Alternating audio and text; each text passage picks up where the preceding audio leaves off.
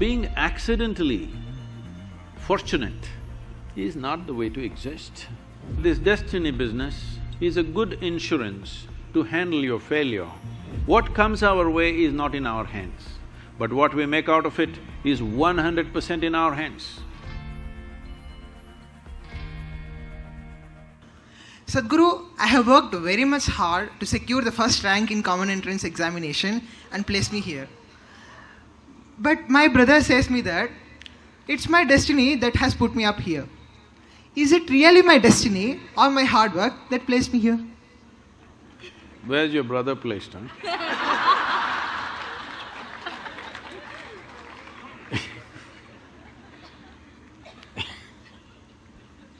See,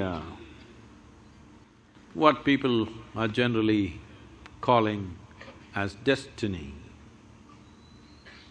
is essentially what they end up creating unconsciously. When I say unconsciously,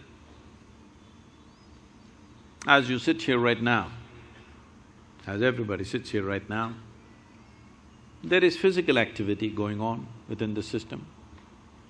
There is mental process, there is emotional activity, and of course the life energies are active.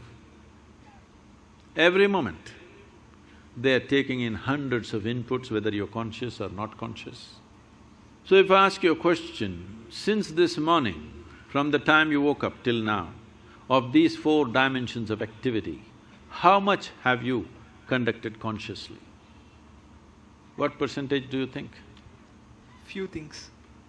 How much percentage do you think? 25%. You are very generous man. It's well below 1%. If you walk from there to there, there will be 25 different kind of smells that you're not conscious of, but the body registers and records.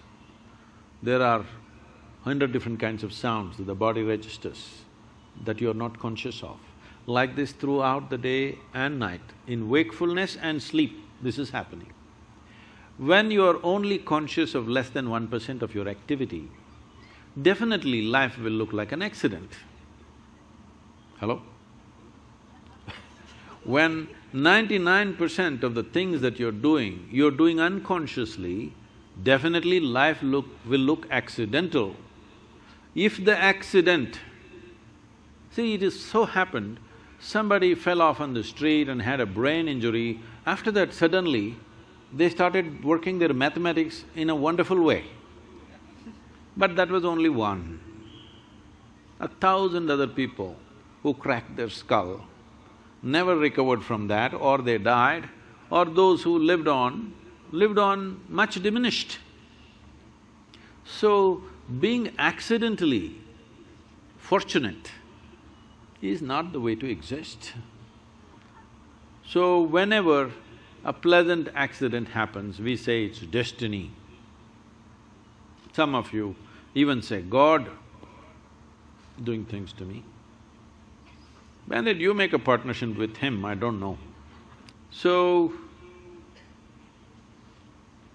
shall I tell you a story? Are you okay?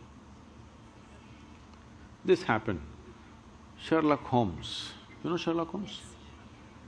And Watson went out camping, and early morning, 3:30 a.m., Sherlock Holmes nudged Watson. He opened his eyes, "What? What do you see?" he asked. "Well, I see a clear sky and stars." "What does it mean to you?" He said, "Well, that means tomorrow is going to be a wonderful sunny day." Then he asked, "What does it mean to you?" He said, "It means someone has stolen our tent."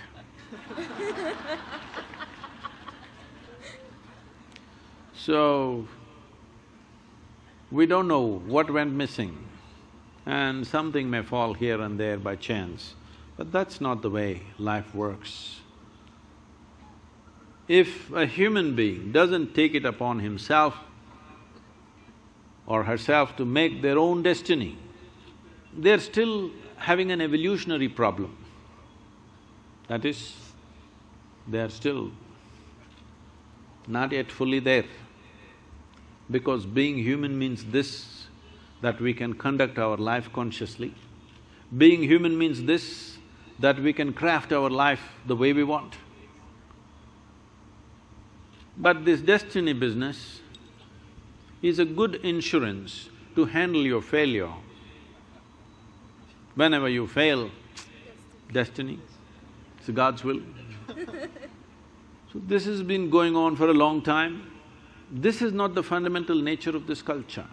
In this culture, we taught you right from ancient times, your life is your karma. Did we tell you or no? Nobody told you there is a God up there who will do things to you. We always told you, your life is your karma. This means your life is your making. No interstellar influence on you, it's you.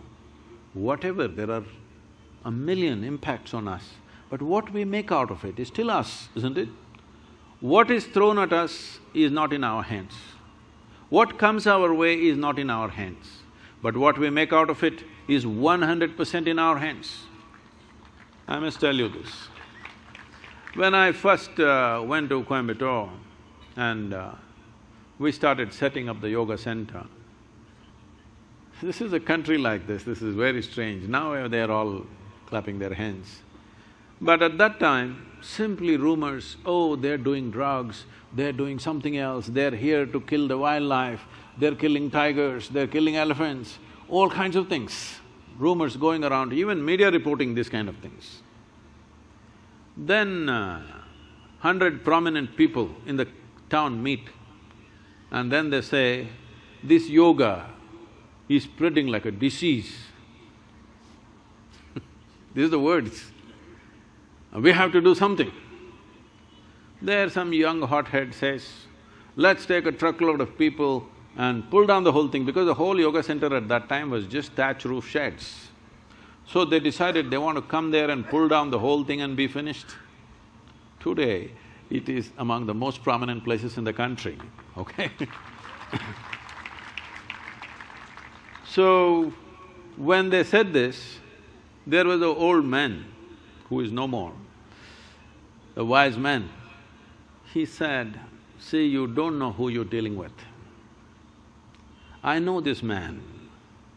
If you throw stones at him, he will build something out of those stones. Don't throw stones at this man.